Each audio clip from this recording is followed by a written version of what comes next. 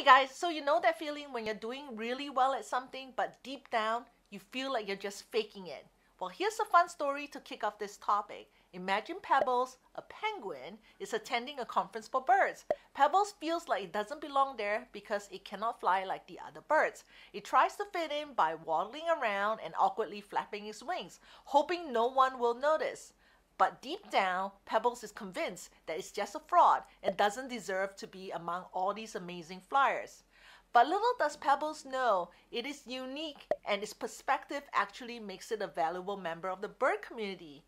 So Pebbles' uniqueness lies in his ability to adapt and thrive in different environments. Even though it may not be able to fly like the other birds, it is an exceptional swimmer and can navigate through water with incredible agility. Pebbles' presence adds diversity and enriches the overall dynamics of the community. So Pebbles is a highly valued member even though it may not be able to fly. So are you feeling like you're like Pebbles from time to time? If you are, it's okay because almost all of us encounter the dreaded imposter syndrome at some point in our lives. So here's 5 quick tips to help you deal with this challenge and thrive in your life. Tip number 1. Own your achievements. Don't downplay your successes. Be proud of what you have accomplished. Here's some examples of how you can own it. Instead of saying, oh, it was nothing when somebody compliments you on a project you completed, instead say, thank you. I put a lot of effort into it and I'm proud of the outcome. Or share your achievements on social media without downplaying them. If you receive a recognition or an award, write a post that expresses your gratitude and excitement for the achievement. It is not boasting if you have done that awesome thing. Okay, tip number 2. Remember that everyone has their doubts. You're not the only one feeling this way. We all feel like Pebbles at some point in time. Acknowledge, accept your doubts as a normal part of growth. Let's imagine a situation where you're pursuing a personal goal, such as running a marathon. Along the way, you may have doubts about your ability to achieve this incredible goal. Until I did my first marathon, I was totally terrified of doing it and didn't know if I was actually capable of it. After my first marathon, I went on to do more than over 20 marathons. When you recognize that doubts are a normal part of the journey, you can embrace them as opportunities for growth. Do share your insecurities with others in a safe space where everyone feels comfortable discussing their struggles and then can offer motivation and advice to each other.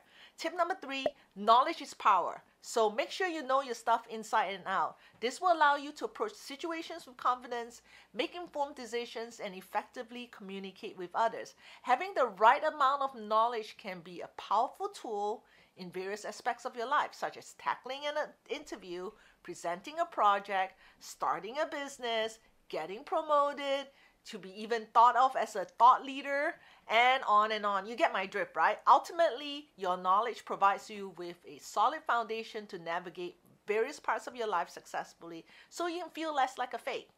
Okay, tip number 4. I want you to set realistic goals. When we set unrealistic goals that are beyond our capabilities, we are more likely to fall short and experience failure, making us doubt our abilities even more. Setting realistic goals doesn't mean you have to limit yourself. It's about being practical, understanding your abilities, and setting goals that are within reach. The end result is to avoid unnecessary frustration, boost our confidence, and overcome the dreaded imposter syndrome. Okay, last tip number 5. Embrace feedback. Don't see it as criticism. See it as an opportunity to grow and improve.